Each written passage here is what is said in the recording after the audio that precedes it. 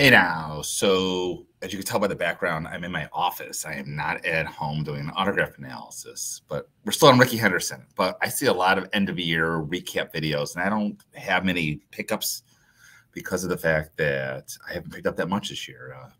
But what I do see a lot of videos of that I've never done before is like top 10 most valuable autographs or whatever collection stuff in your collection. I saw Mike did a top 50, and I just went back and did a top 10. I'm going to show that off in a second. So, and it's much tougher to price these because the markets on these autographs I'm about to show is so rare. There's no Ichiros in here. There's no Otanis in here, no Trouts in here. These are autographs you're all going to see for the most part. There's probably less than 20 known autographs of these Hall of Famers on the market. So what the price is, I don't know. But without any further ado, let's look at what I think are the top 10 most valuable autographs in my collection. I'm getting a little cold in here. So share the screen here. So we're starting with definitely not the rarest autograph in my collection, but it's still a very expensive autograph, and that is a Babe Ruth signed check. Actually, the check, this is a picture I got from Heritage, and when I got the check originally, it was in this like very old holder. It made it look very yellow, but the check is very vibrant once I took it out of this holder.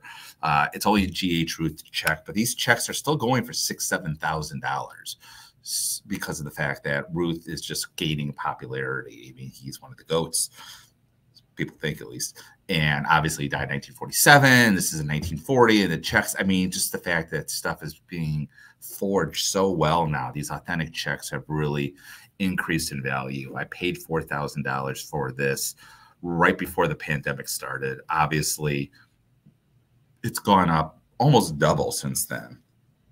So anyways, Babe Ruth, this by far will be the most common autograph you will see when we go through the top 10. Many of them you probably may have never even heard of. So, but again, they're all Hall of Famers. I have one potential Hall of Famer that could be very valuable in a year from now. But that's a separate video. Number 2 right here is Camp Anson. And again, Camp Anson, there's probably 25 or 30 autographs known of his, but this autograph is special. And what makes this autograph so special is this seal right here. Camp Anson signed this in a short time. He was city clerk. And I did show this to Kevin Keating once, and he's told me he's never seen a Camp Anson autograph with the seal of Chicago right here. I found this on Etsy of all places, and I paid under $1,000 for this. Kevin Keating offered me $5,000 on the spot. That was in 2017. So I don't know what it'd be worth right now.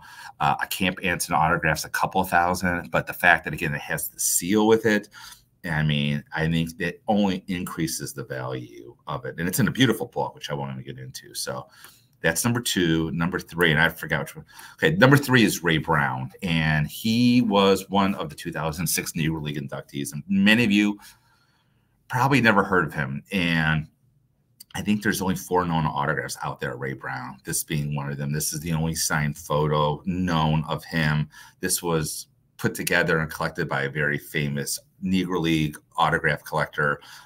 It was I purchased through like let's say a Hakes, which is not a very known auction house, and they got the whole collection.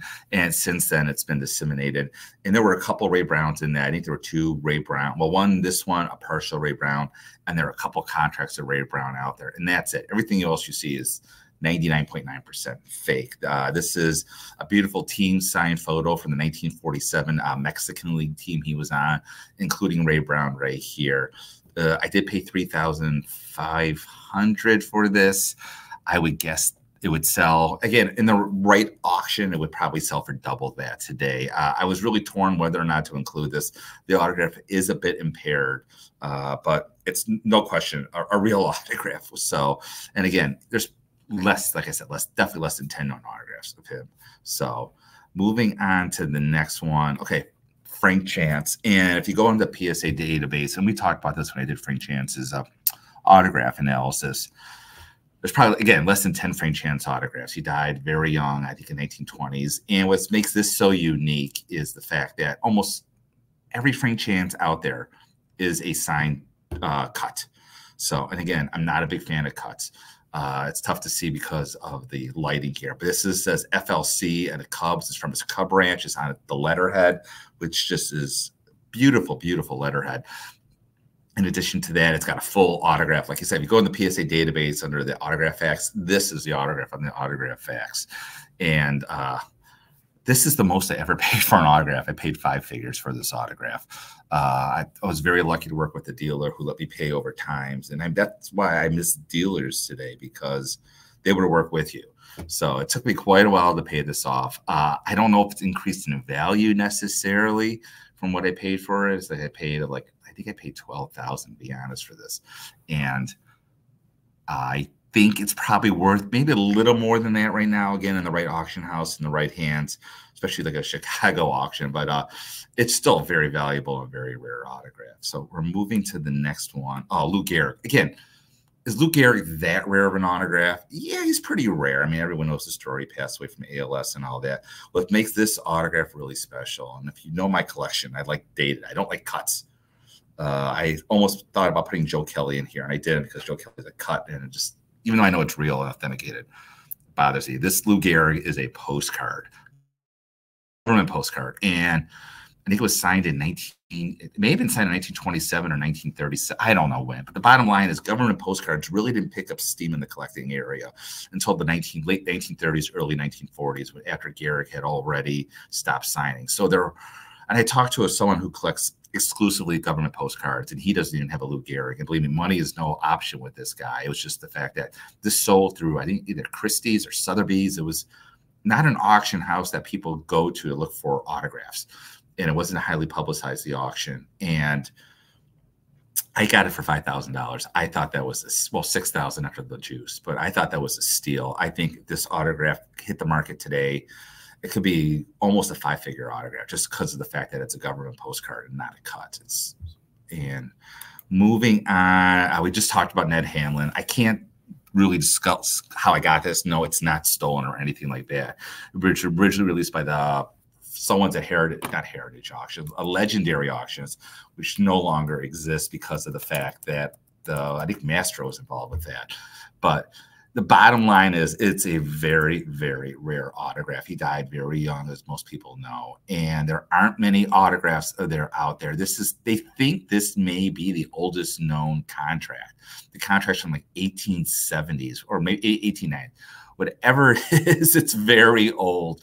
And because of that, like I said, these things don't come very often. The last one of these, and I don't know if this was the very height of COVID. I think one may have these sold for like close to $20-some thousand. Now, do I think this would fetch that in the market?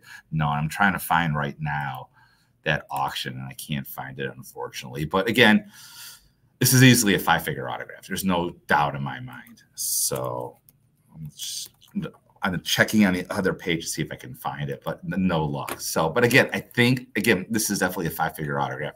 They don't come up for sale very often.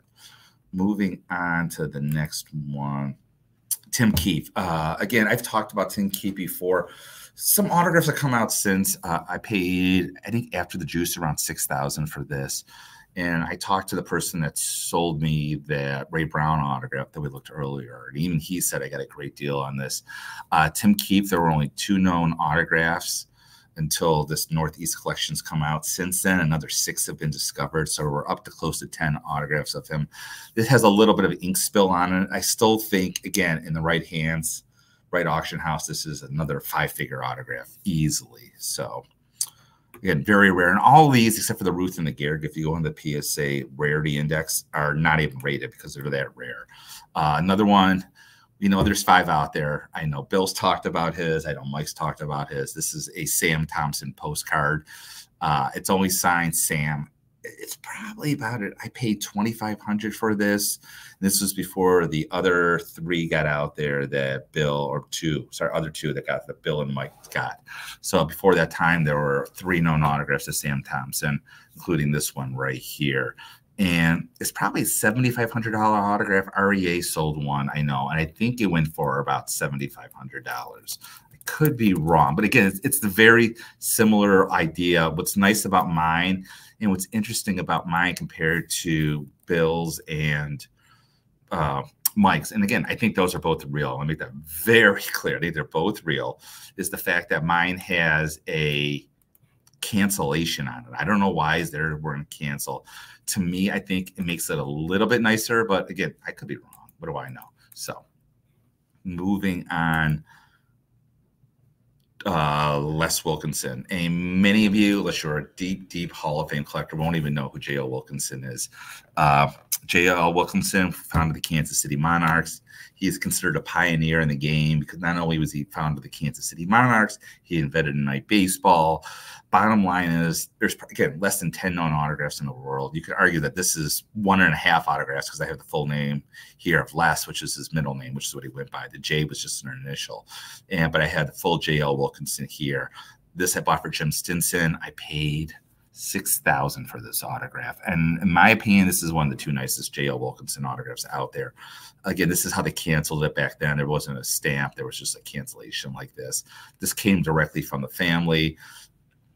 What it'll go for today, I don't know. Probably, again, he's not like, let's say, a household name, Les Wilkinson. But again, it's still close to a 5-figure autograph because it's that rare. And people like myself who need to get all the autographs need to get Les Wilkinson. And he's just not out there.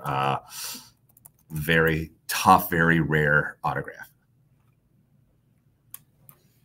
So last but not least, and I've talked about this one before, this is my Eddie Plank autograph. And an Eddie Plank autograph on a baseball just sold for $40,000. I paid, I think, $4,000 for this in golden, kind of in a screw up. This is from 1913, this autograph. It's signed in pencil, which actually helps because of the fact that because it's in pencil, it doesn't fade. Pencil really doesn't fade. And I keep it out of the light. And again, the reason why I'm doing this on PhotoBucket is these autographs are not in my man cave. They're in a safety deposit box. You're not going to see any of them hung on my wall because not that I'm afraid about them being stolen as much as the fact that if I were to lose these autographs, somehow they get lost in a fire, they're irreplaceable. I mean, no money can replace these autographs. And Eddie Plank, it's just for some reason, he's a really, really, really tough autograph of a 300-game winner, arguably the greatest lefty of all time.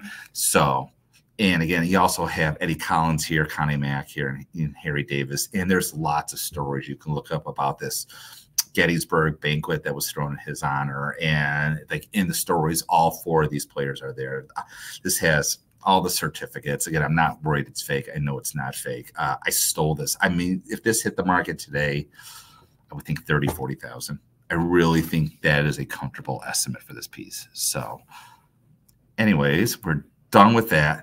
That is about it. Like I had Ross Young's. I thought about throwing him on there, Spalding, Miller Huggins, but like those are the really top 10. And I got to be honest, next year, unless the Hall of Fame voting goes what I think it may go for the Veterans Committee, I don't think this list will change. I don't have the money that I used to spend for autographs. And not only that, I mean, this year in terms of autographs, I only saw 3 Hall of Famers that I didn't have that come up for auction. One was Rube Foster, one was Jack Chesbro, and one was Christy Mathewson, which is, again, he would be up there. I would love to have Christy Mathewson. So let me know what you think. Maybe you'll hit the like button. Maybe you won't. I'll probably try to do 1 or 2 more videos to get to Rickey Henderson by the end of the year. And until then, as always, keep collecting.